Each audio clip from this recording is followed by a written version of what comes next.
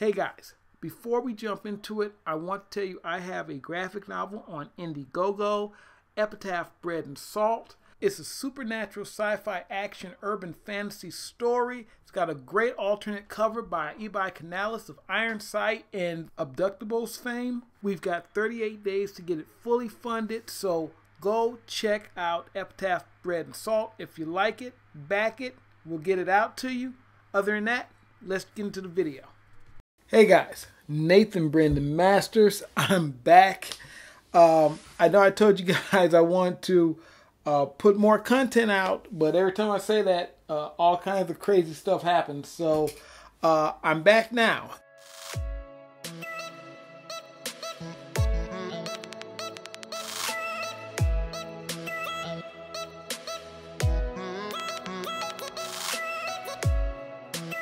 What I want to do today was show off this program that I'm using called LumaFusion. It's this baby right here.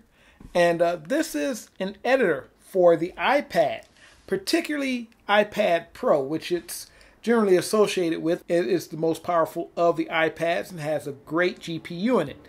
Now this one's up there. It's not as powerful, but it does have an A12 chip in it, not to be confused with the A12X chip that the iPad Pro has. So there is a difference. iPad Pro is slightly more powerful and as I said, better GPU. But this is no slouch.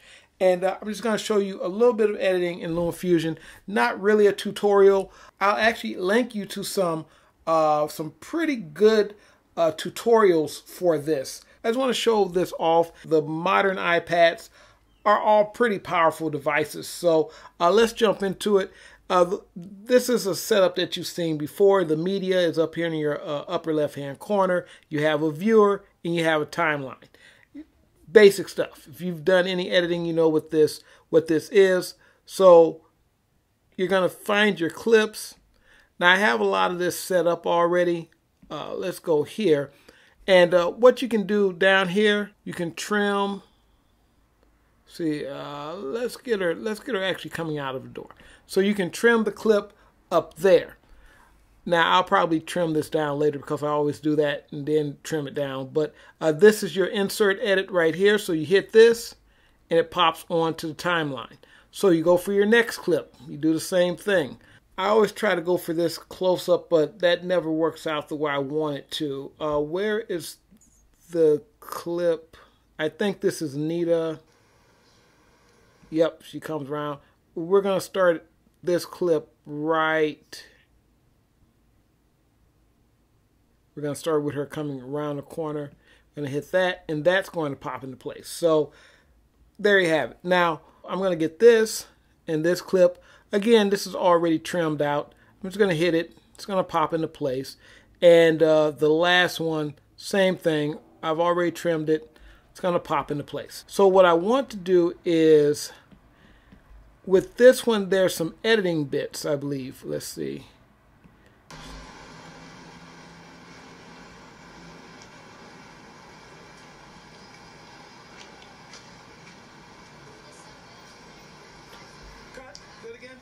All right, so we're going to go back here. Right there, where that line is, you see there's like a little spike there in the audio. That's me yelling cut. We're going to clip that out. And over here is your garbage can. So you select the clip that you want, hit that, and it just disappears off the timeline.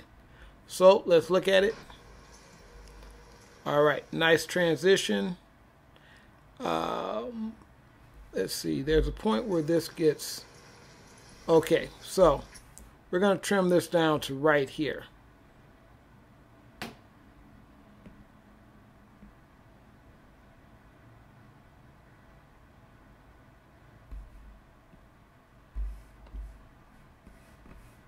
Yeah, we'll look at that later.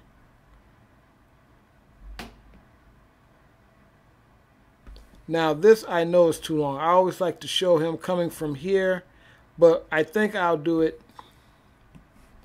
Let's see.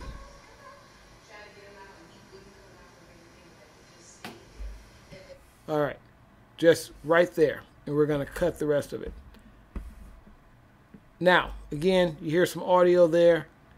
I don't want that audio. So over here you have a whole bunch of things you can work with.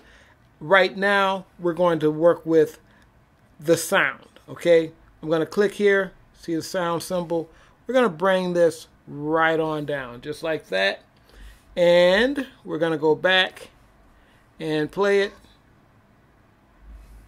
No sound. All right. Now, if I wanted to, I could replace that sound, but I'm not going to worry about that right now. Let's see. And I see a spike here. I know that's when I called action. So we're going to go here. We're going to select that clip. We're going to cut it. And we're going to get rid of that. Just like that.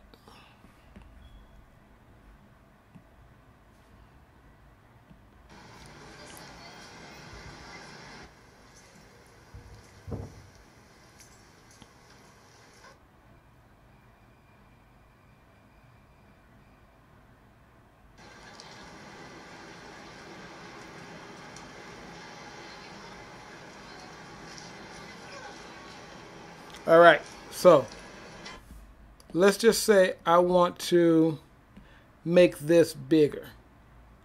So walk by, I'm going to emphasize the hit. Boom, right there. All right, so we've got this. We're going to click on that, double click. We're going back into that same location. Now I'm going to hit this. This is size and position. Okay, size and position. You can do same thing you do in a lot of editors. Resize your footage. I'm going to make this a little bit bigger. Bring them right here.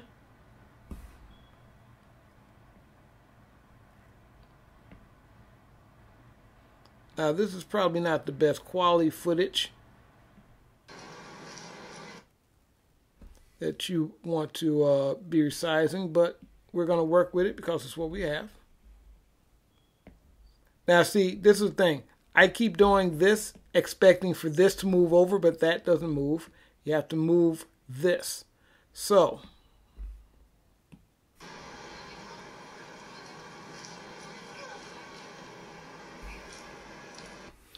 now that was probably a little bit shorter than I would have liked, but so he walks up.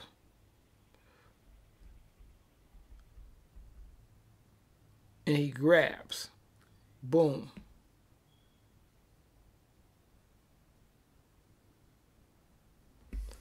I'm going to cut here.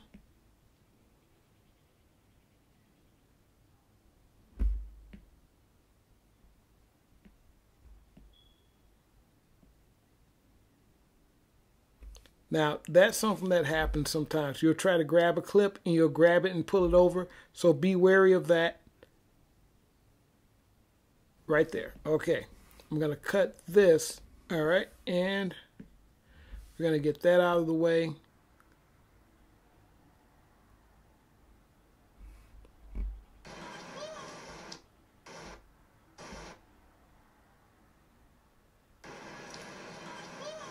So that just makes the grab look like it was a little bit faster. And I might do the same thing with the grab, where I take it and make it a little bit bigger.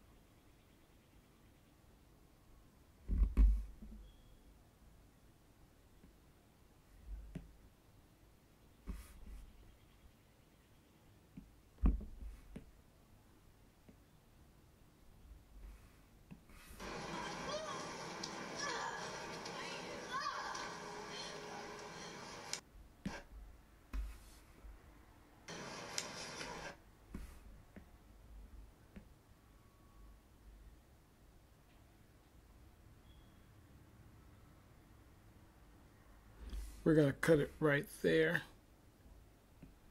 I don't know why I do that. I always click on that, but that's selected already. All right, so we have a nice little clip here. See, this is about 30 seconds. No, it's 35 seconds. Run it back.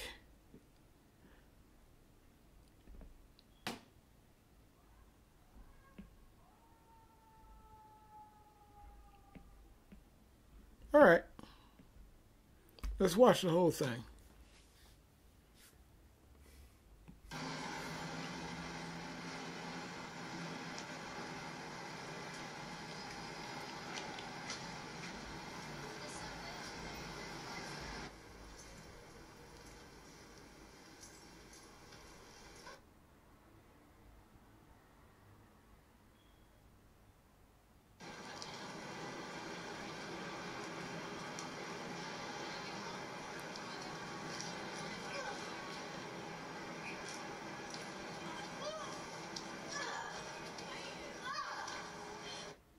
All right, so that's our clip. Another thing we can do here is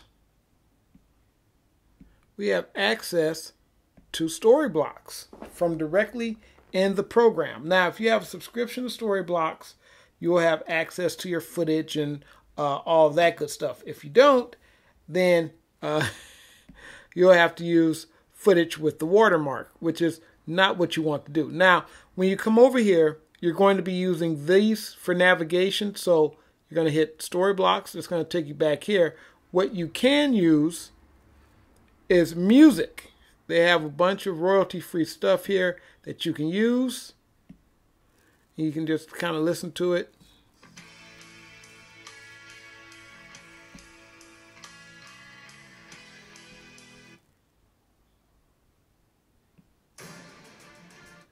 This is the one that's probably the best, but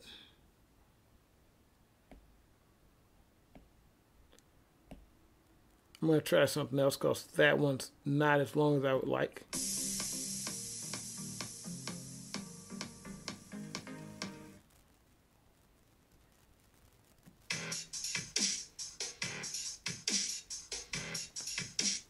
Nope, don't like that either.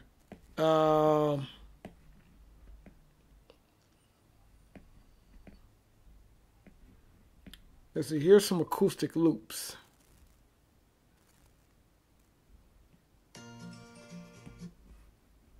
Yeah, let's go with the dramatic music.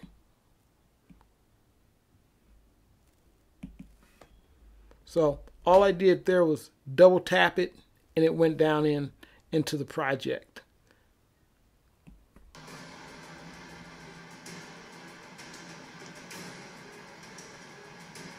So the music actually changes the whole vibe of this project.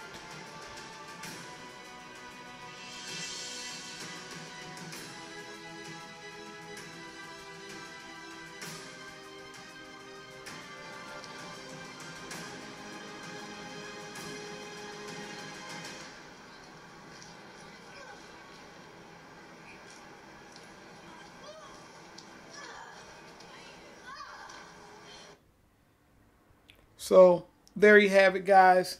And you can see how this handles editing on the iPad Air. It's not a problem at all. You might have a little bit more time when you're rendering it out. Other than that, you shouldn't have too much problem editing on your iPad Air, particularly for mobile editing. I don't know if you would be able to edit a feature film or something like that on here, but YouTube videos and things like that, especially if you have an iPad Pro, especially if you have the 12.9-inch iPad Pro, this is going to be perfect for a mobile editing suite. Of course, you're going to have to learn how to use it, and it is very different from your using your computer.